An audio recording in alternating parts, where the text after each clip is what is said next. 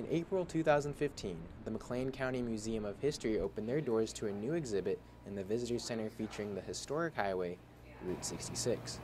The 1,200 square foot exhibit was designed to highlight two types of heritage tourism to central Illinois, including the Mother Road in Route 66 and Abraham Lincoln and his travels before his presidency. Well, Route 66 is a historic byway, so this was a road that was all about travel, about transportation, about economy, commerce, and connecting with each other. But the better question is, what does Route 66 mean to the tourist, the heritage tourist who's coming to the area? And for the international traveler, Route 66 is part of Americana. The center is also giving visitors a taste of McLean County with local products they might not know about, such as beer nuts, as well as a better-known business founded in Normal, such as Steak and Shake.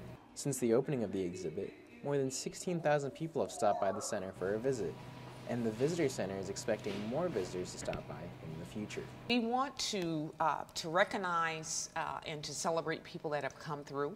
It is also an opportunity for us to showcase what has been accomplished over this past year with the Visitor Center opening, and to get people that have not set foot in here yet an opportunity to come through and to see what the Visitor Center is all about.